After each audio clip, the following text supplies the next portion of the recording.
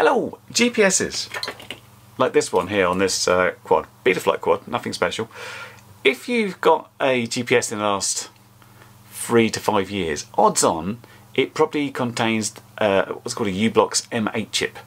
It's the chip that does the sort of the processing. It's different from the sort of antenna, and it seems to work fairly well. You stick it outside, the cold start eventually gets there, and afterwards it gets sats a bit quicker.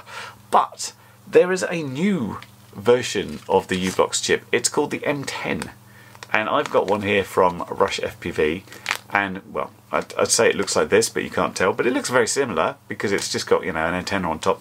The internals are different. Now, I've heard that the M10 is essentially better. It's more sensitive, it can pick up sats quicker, it's better in interference, and I wanted to check it out because I seem to live in an area which is very bad for satellites. When I put a quad like this outside, it gets maybe 5 or 6 sats.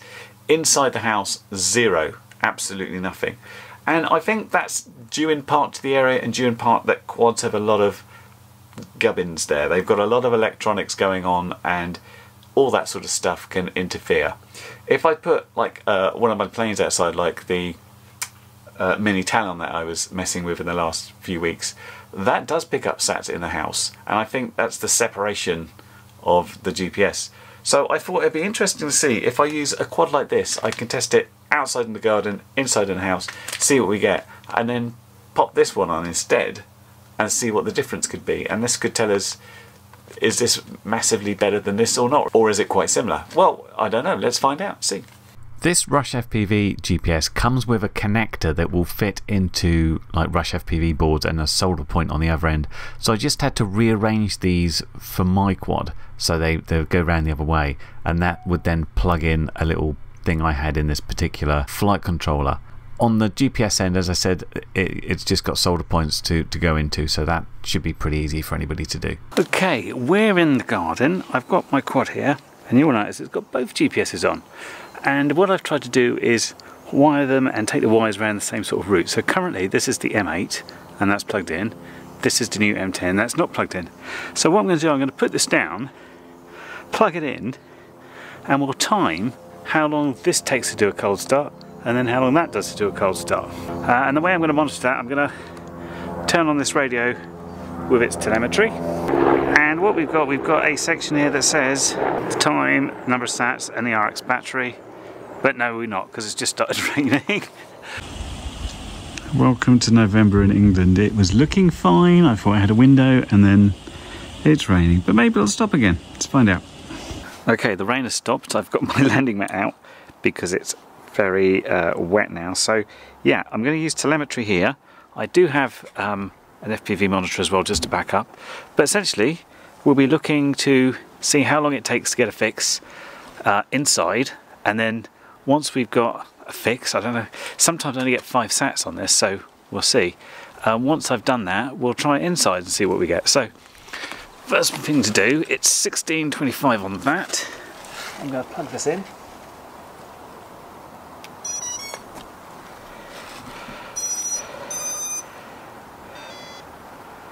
And 0 sats, RX battery. So telemetry is working.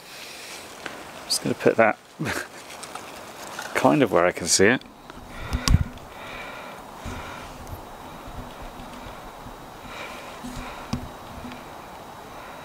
And we've got the quad just there. Hopefully my VTX won't overheat. It's only on 25 milliwatts, so it's on low power, but we'll see what we get.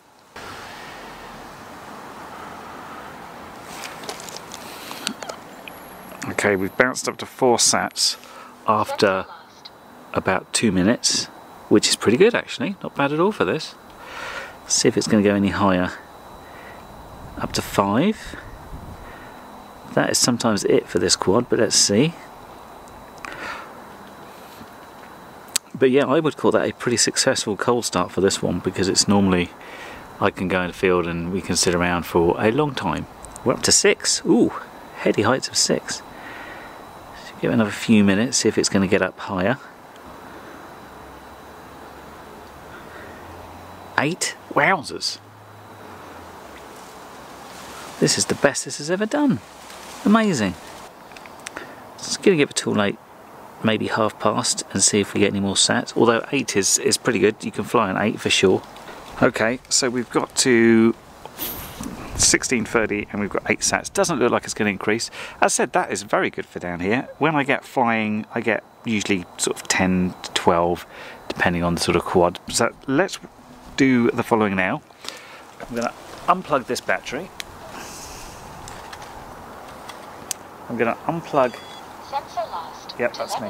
Lost. I'm going to unplug the M8, plug in the M10, and we'll see what that can do. And this one hasn't, it got powered on just to make sure it was connected, right? So GPS came up and beta flight, but that's about it. So, okay, we're turning on there. Telemetry recovered. It's freaking out, and at the moment it's still saying SATS 8 from the last update, so hopefully we should get some telemetry through there.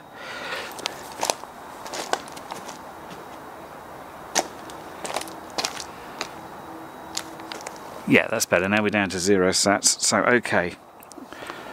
So turned on just before 4:31. So let's see how we do. And this one's most definitely a cold start because we haven't used it at all. I said it was briefly powered on for about 5 seconds, and that's just to make sure that the GPS light came on in beta flight, and that's to make sure that I had TX and RX around the right way.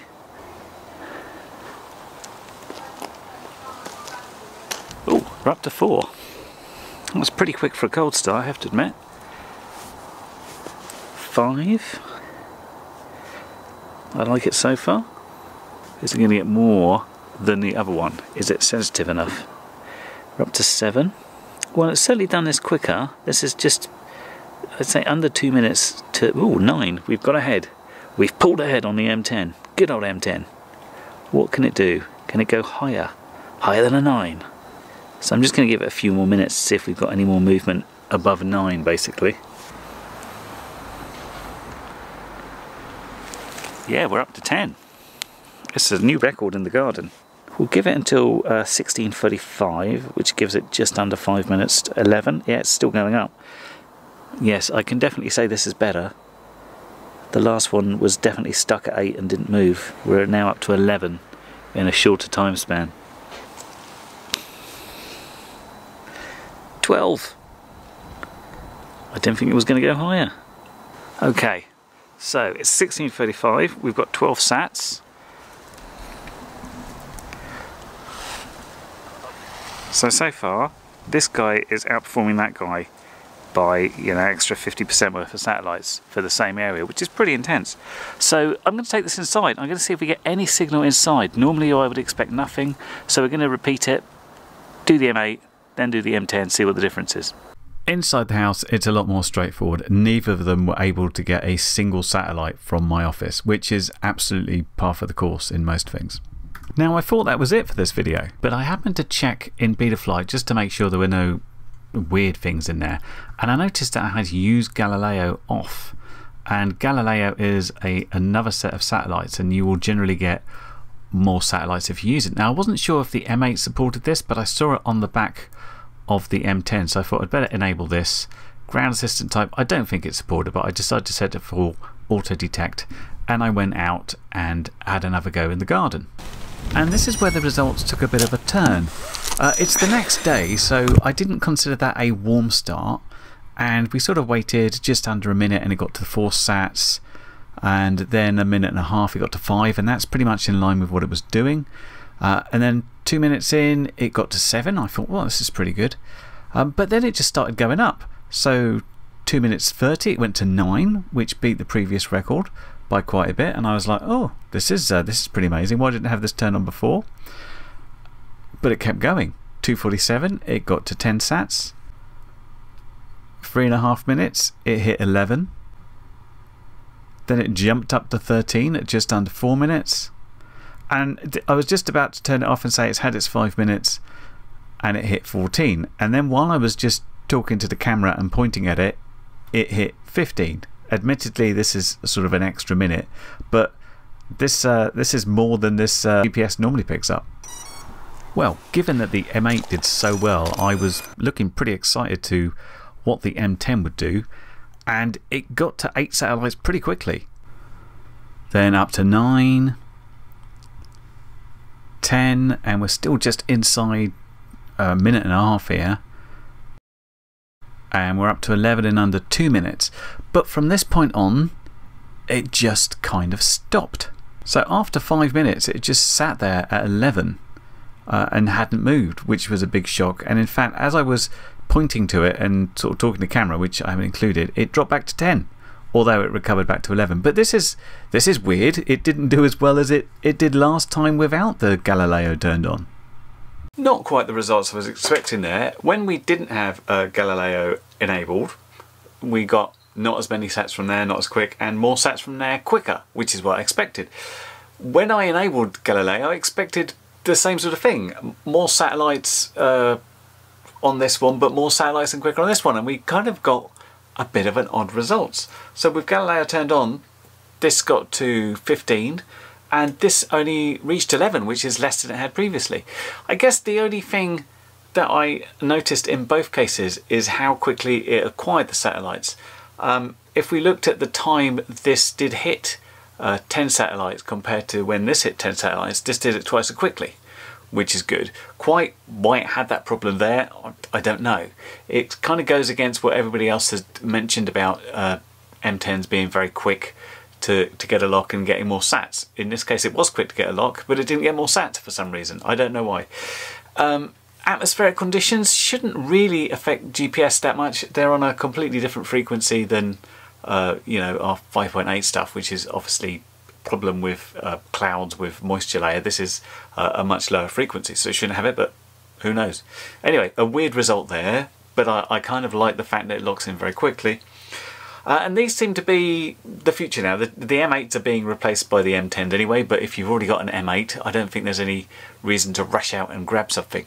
I guess the only thing that might be interesting, if you've got an M8 which is perhaps getting interference from your wiring or your digital VTX, it'd be very interesting to see how an M10 does against that. And I'll be checking that out in a later video when I rebuilt my Chimera.